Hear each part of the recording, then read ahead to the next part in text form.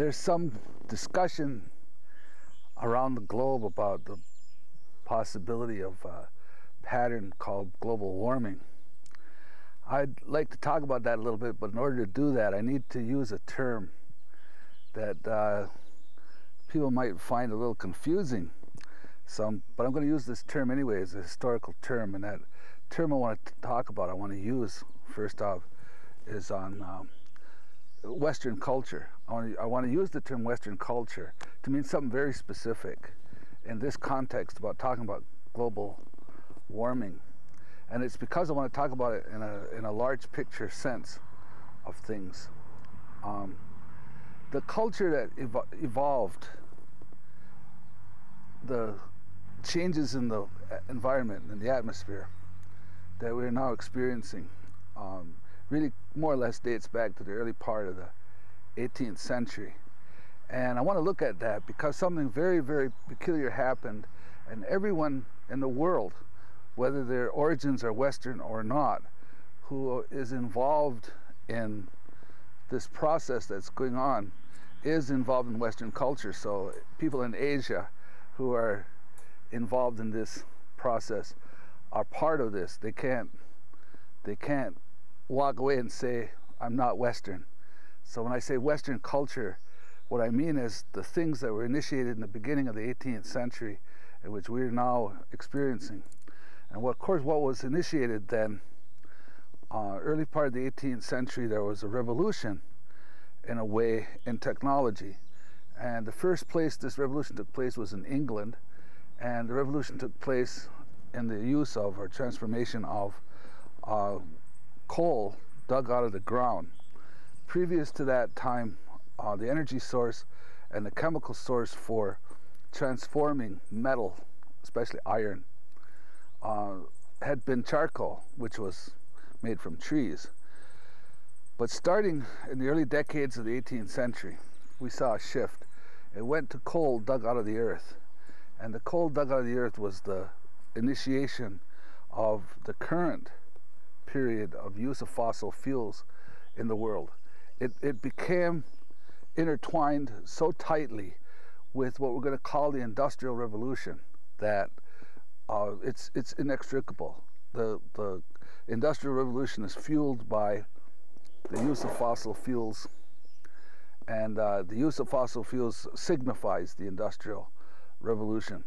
Even when we look at other kinds of fuels, the great transformation of the centuries that follow, the 300 years since then, pretty much is determined by that process. Now, the first thing that happened, of course, was that people learned to dig coal. Then they learned to make coke. They learned to use coke in the production of metal.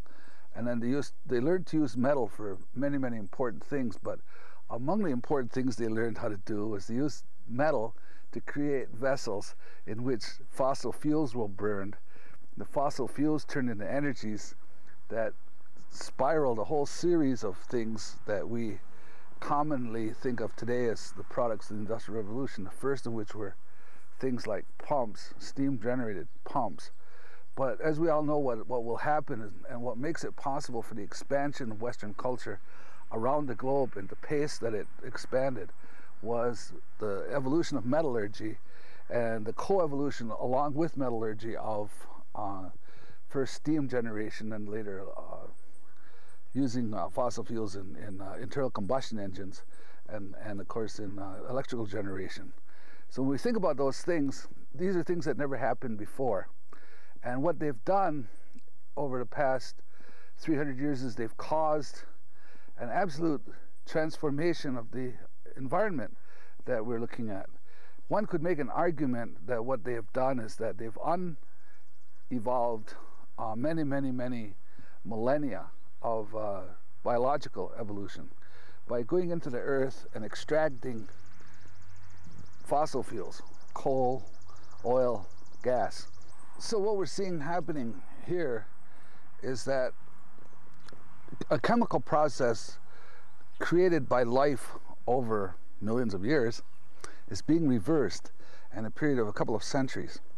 That the carbon molecules that were once in the air were then captured by plants and sometimes animals. And then those plants and animals died, and those plants and animals became coal, oil, gas, whatever. When you burn that, you're putting that back in the environment. In other words, you're reversing evolution. Kind of an interesting idea. And the Iroquois prophecy about this, it's stated in that this, what is seen as the life force from the earth is rising into the sky. And this is, if I may say so, the single most significant thing that has happened in the last 300 years.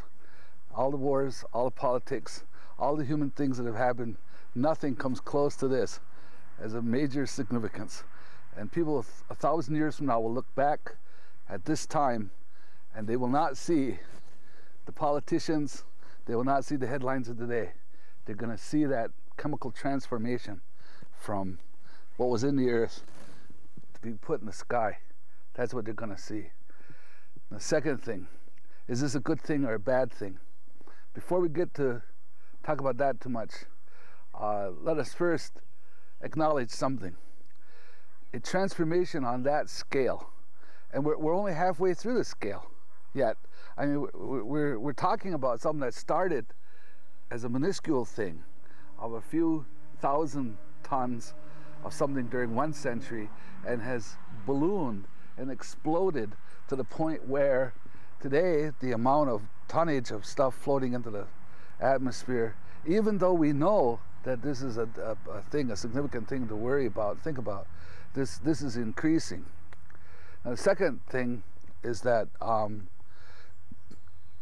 the ideology that currently grips the earth, the people in the world, in the West, has it that everyone should achieve a standard of living, which, if everyone in the world achieves that standard of living, will accelerate the amount of fossil fuels that are burned and therefore released into the sky. At first, people were arguing that this wasn't a problem. First, they were arguing it wasn't true, that the so-called greenhouse gases were heating up the earth. Now, every time that somebody's doing something in Western culture that's causing changes that are harming other people, the first thing they do is deny that they're doing that. Second thing they do, they hire people to help them deny it. So there was a period of time when, for example, the people who make cigarettes would hire scientists to say that there was no evidence that cigarettes cause disease. Well, we're in the same kind of denial pattern over greenhouse gases. People are saying that there's no such thing. And of course, some energy companies literally put up money to entice scientists to get on board and say that there's no greenhouse gas effect, basically prostituting the scientists. I point out that this is standard operating procedure in Western culture. They hire people to lie to you all the time. Some of those people have credentials, so we don't want to be alarmed by that. I just want to point it out. The next thing that happens is that when you have a transformation on this scale that we're seeing, it seems that it's inevitable that it will affect every square mile of surface of the planet, including the polar caps, including the great oceans. It'll affect everything. It'll affect everything, and it will make everything in the world change. Now, the argument's going to be, is it going to be a good change or a bad change? And of course, the people who don't want to see restrictions placed on production of greenhouse gases will argue it's a good thing, and other people will argue that it's a bad thing. But before we even get to that, let's all acknowledge one thing. The changes are taking place. The changes are of enormous significance. That one of the things that they're doing is they're making it environments which have supported some species of plants and animals in some areas of the earth no longer habitable for those. So it's part of the die-off that we're looking to comes in micro environments where the environment has changed enough already that species that have existed there for very long periods of time are no longer able to exist there. I'd like to parallel what's happening with this to human experience. Any time that a human being experiences a degenerative disease of any kind, they can go to the doctor and the doctor can prescribe medicines for treating the degenerative disease. But anyone who's realistic about treating a degenerative disease knows that the main person you have to get involved in the treatment of a degenerative disease is the person who has the disease, not the doctor. The doctor can give you this and that, but if the person who has the disease doesn't pay attention to their disease, they're going to get worse. In fact, the outcome is not good for them. So in place after place, enlightened people know that when you go to the doctor, your job isn't done. They don't just give you pills and you go home and take your pills. You also have to take steps to see to it that you do what's necessary for you to do to address your health problems. I have to propose to you that the same thing is happening in the earth. It's kind of important that first we clarify one thing. It is not humankind that is causing this problem. It's Western culture that's causing the problem. Humankind has lived for a long, long time and didn't cause this problem. And there are many cultures in the world that aren't contributing to it. But everywhere that fossil fuels are used is contributing to it. And in that regard, those places that are doing that have inherited or have embraced a piece of Western culture. Now, as I was saying, if someone is ill, the first person you have to get involved in their rehabilitation is the person themselves. It's more important than the doctor. I say that and parallel that to saying that people are more important than scientists in dealing with this. Scientists can propose and invent and do different things, but people have to have a consciousness about what needs to be done. People, society has the capacity to not only motivate the development of technologies which are alternatives to this, they have the capacity also to fund that kind of technology, and they have the capacity to pass laws that forward that agenda. They have the capacity, society does have the capacity to address this problem.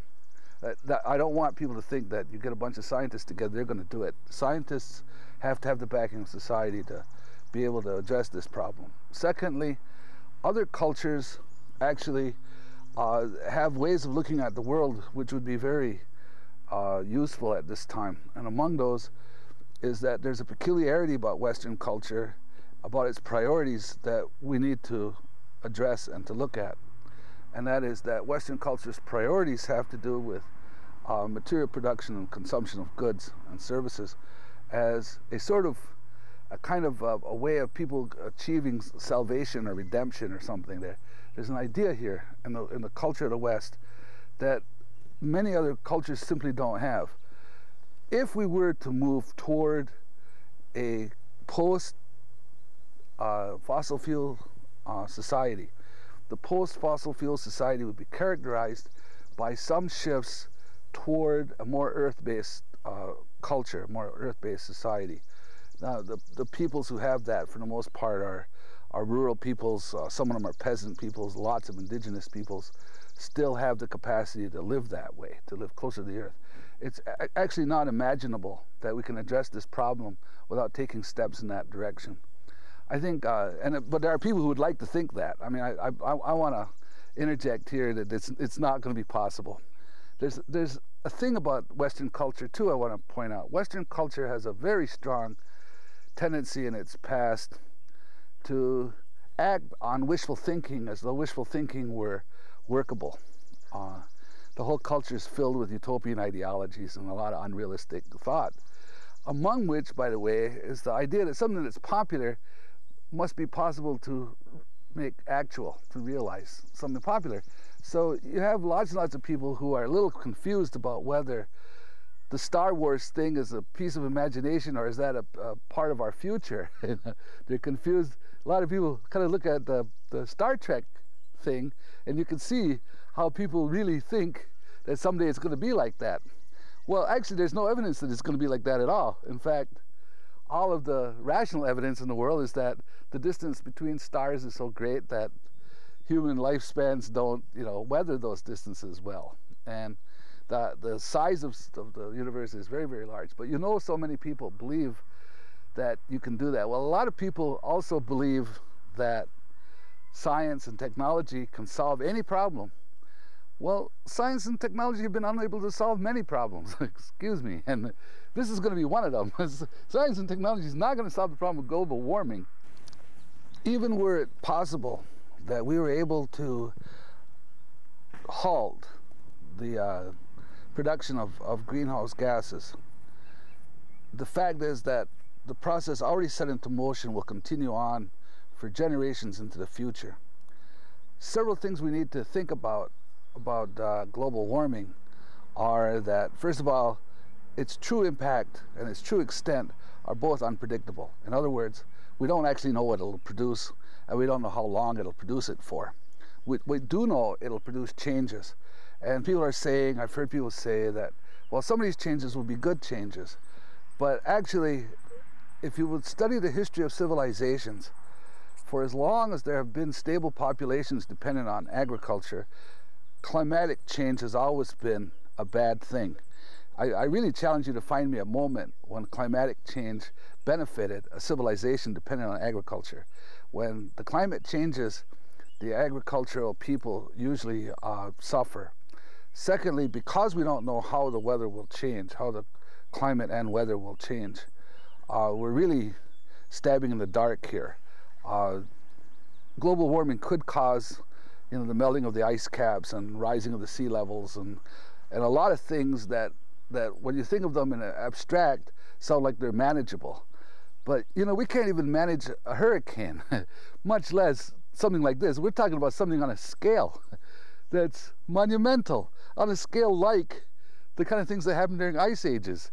I say we're talking global climatic change. I don't know how to say this in more emphatic terms. This is very, very serious. It's the most serious thing going on during these centuries. Next thing is, when there's a lot of change of the kind that we're talking about, that seems to be about to happen, we really run into a couple of choices that are not well thought out so far. One of those is that while the public would like the idea that if we use up this planet, we'll simply move to another planet, you've really got to consider that you're not going to get 2 billion people on the Enterprise, and they're not going to fly off anywhere to colonize another anything. That's not going to happen, and we need to be clear about that right away, because I've heard young people kind of talk like that. They kind of think, well, you get done here, you move to the next place. Well, that's what Western culture has been doing, people. They've been coming to some place, using it up, and then moving to the next place. That's what made for ghost towns and, used up spots. What we're looking at is a puzzle, and the puzzle is, how do we adapt to probably fairly rapid climatic change, and how do we preserve the possibilities, how do we do no more harm than we've already done? How do we slow down the harm we're doing and then do no more harm? The answer to that is that we can probably look to other cultures that have been adaptive to nature, as opposed to cultures that have imposed their will on nature. And that's, I think, one of the real realities that we have about Western culture. It isn't adaptive to nature, it forces its will on nature using technology, well, fossil fuel technology to get what it wants from nature. I'm proposing that A, you can't do it that way anymore, and B, the models for finding ways to do that reside in other cultures. Not only that, but they're probably somewhat local specific. They're probably micro-environmentally specific, which is to say that in a given area, it's very likely that some of the things that you'd need to know are things that have been known by whatever people are indigenous to or have lived the longest in that particular area. They would know more about what was happening, how things were transforming in their world. Now, that also means that skills that they have could become extremely valuable to us in the future. Now, this is not an urging that what we're doing is that we're going back in time. Actually, what I'm proposing is that as we go forward in time, we're going to have to complicate our skills sets more. We've been reducing those skill sets. They're reduced down to a sort of, you might almost say, a Western toolbox. And we're going to need to expand those into other other people's knowledge bases. Now that includes everything from production of food and fibers to the way that people kind of relate to transportation, the way that people relate to how communities are evolved, the way that people relate to what a successful community looks like and what people in a successful community do would be changed in a world in which the assumptions that we have about the world we're living in now are no longer valid. So I'm offering to you that changes that would take place in a future world might find a lot of information about how to be successful residing in other cultures that have been successful in processes of change. Now, I'm not really that much of a alarmist in the sense that I think human cultures have always been subjected to change. We're getting kind of used to technological change. We live in a world in which technologies have changed in our lifetime 2 or 3 times the way it feels. It feels like we're living on a very fast track, and it's hard to keep up with what we think of as current times. And of course, with the computer revolutions and everything, we're thinking that way. But societies have always lived in change. I mean, cultures are never static, and in the history of humankind, the change most often faced by people have been climatic and weather changes over the centuries. I mean, we can find places where in the fairly recent 2 millennia, the changes that were the most dramatic were human generated. But in all of time before that, and in most of the world since then, humans have been relating to climatic changes and changes in weather and introduction of plant and animal species and so on and so forth into their environment. What we need to be able to do is to come up with a way in which we acknowledge that the changes are, first of all, they're not stoppable. They're like a force of nature. They are a force of nature, and we're going to have to respond to them. And secondly, as we're responding to them, we need to be creative about how we respond to them. We need to find ways as the world changes to take advantage of the changes that are there without fighting against the change in the way that we have fought against it in the past. In the past, I think Western culture has been very good at turning a desert into a non-desert. They pump water there and irrigate it and so on. What's going to happen, I think, in the future is that we're going to find places where in one period of time the weather wasn't adequate to raise crops, and it will become adequate to raise crops.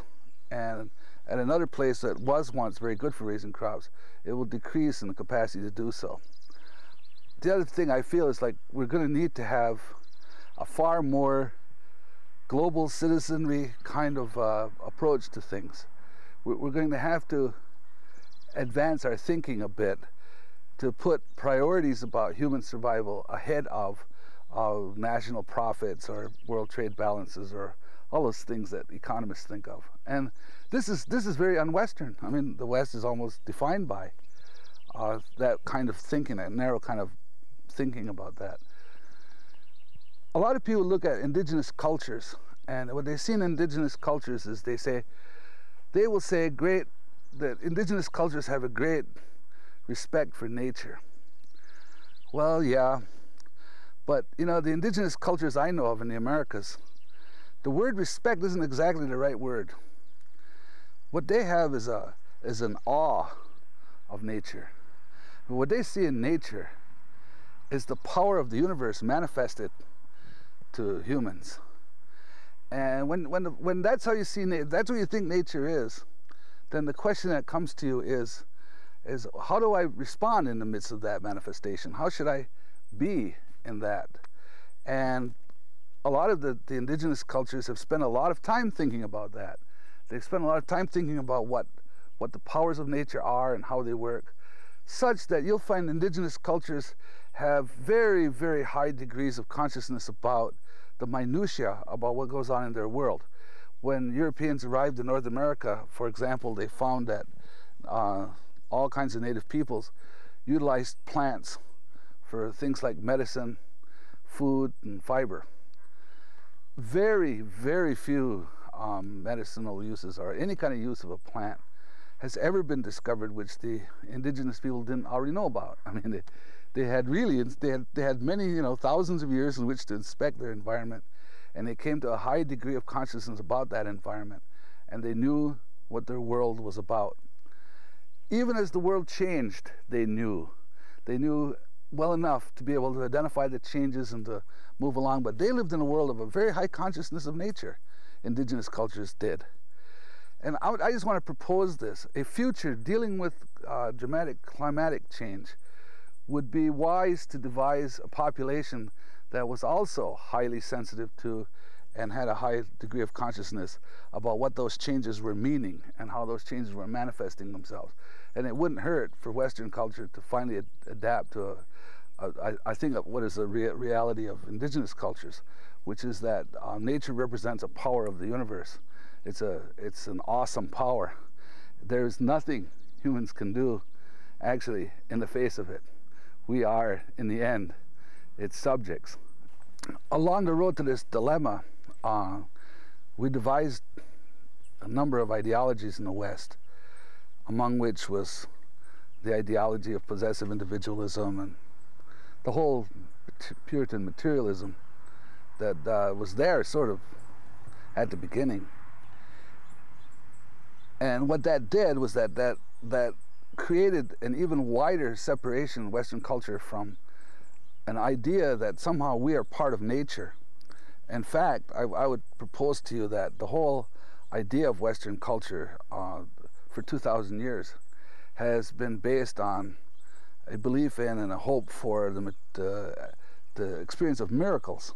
A miracle is something that happens which contravenes the laws of nature. Someone who died and came back to life, for example, would be a miracle. That's a reversal of the laws of nature. And as we know, that's a central theme in Western culture. But we need a way of being in the world in which we acknowledge that we are part of nature. We're products of nature. We're part of that. And we need to find a way to become much more citizens of the natural world. And really, we're about to face, I think, over the next few generations, a period in which we either sort that out and start thinking about how we're going to do that, or we're going to face a far more dismal future than we need to have to face. So I guess I'm trying to articulate a really basic fundamental tenet of indigenous cultures in the Americas, and that is that we're part of a web of something far, far greater. In fact, we're part of something so great that we can't really understand everything about the rest of it. We'll never really comprehend all of the elements of nature. And even if I'm trying not to be anti-scientific, this is not an anti-scientific proposal. I agree with science. Science is an accumulation of knowledge and information and so on and so forth. It can't replace a culture's willingness to be subject to the very forces of nature that are absolutely overwhelming, and even the ones that, if not overwhelming, can be very much our allies in the world. So I would like to make that proposal that the whole culture needs to have a revisited relationship with what it perceives to be nature. Having said that, I'd like to end this with one final observation, and that is that most natural cultures, all the ones I know of, natural cultures, don't have a concept of nature. Because nature, the idea of nature is an idea of an other. There's us, and then there's nature. And in most cultures, the two aren't separable. The concept isn't divisible. And I think in Iroquois culture, Haudenosaunee culture, there's no real division. We are part of the whole. And if nothing emerges out of the crisis that we're finding ourselves entering, we will emerge with a consciousness of that, I think, in the long run. It would be better if we had a sophisticated consciousness of it.